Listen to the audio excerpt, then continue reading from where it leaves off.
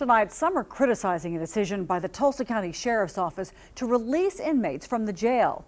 Dozens of inmates let go over the past few days to relieve overcrowding. 2 News reporter Brandon Richard is following this developing story for us, and he shows us. Well, Karen, overcrowding isn't a new issue. In fact, it's one of the main reasons why this facility, the current facility here, was built in 1999.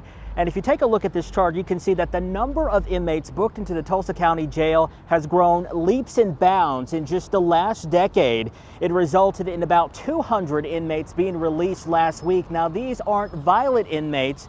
Nevertheless, not everyone likes the idea of seeing these inmates set free. They especially don't like the fact that the jail refuses to accept inmates facing municipal-only charges right now. They shared their opinions with the Sheriff's Office at a jail liaison committee meeting this afternoon, but the Sheriff's Office says they don't have a choice. And when you're getting flooded, you've got to stop the flood before you drown. And so, by not accepting the municipal prisoners at this point, that helps stop some of the flooding.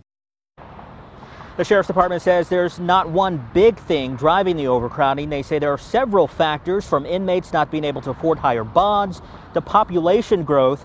Tulsa city officials are studying their options, looking to see what they can do if overcrowding at the jail remains an issue. Officials hope the jail will be under capacity by the end of this week. Live in downtown, Brandon Richard, 2 News works for you.